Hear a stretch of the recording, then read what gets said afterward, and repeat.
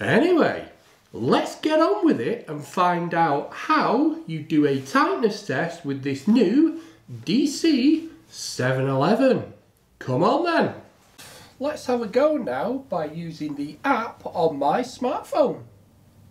When you switch over to using your smart devices, the dc7 screen says it's in remote control setting. So I've actually put it on my iPad because it's easier to see than the phone. So tap to start. It now comes up with the dc7. It comes up. It's now loaded. Now we need to go down to here for live working pressure and tightness. And then we need to go right into this corner here where it says tightness test. So it says let by test, and at the moment the pressure is reading 0.45 millibars. So we need to increase this to between 7 and 10.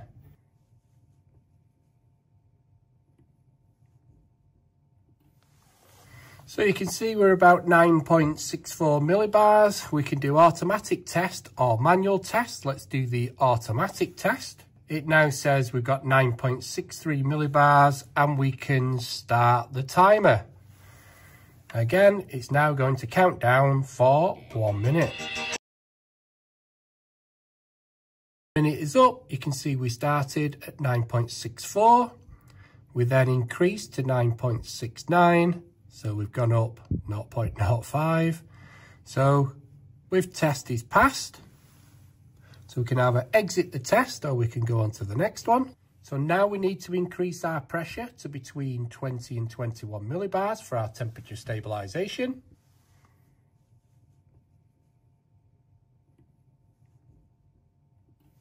So you can see we're at about 20.78. So again, we can start the timer.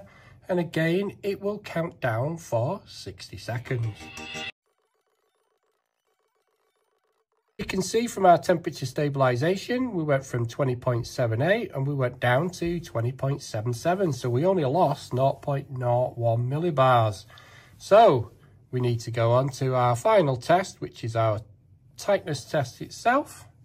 Now we need to tell it what meter we're on. So we're on a G4 meter, so we're allowed a 4 millibar drop. So we click onto that. Now it says start timer. We now can go through our tightness test. So now you can see we have completed. We started at 20.77.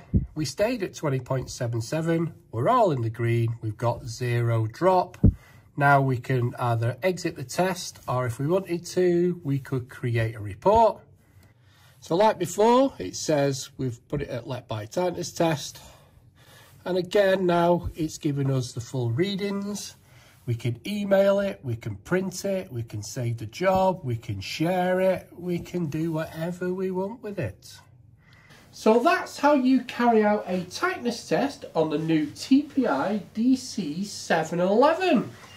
So you can either do it with your tablet or your smartphone, or you can use the new screen.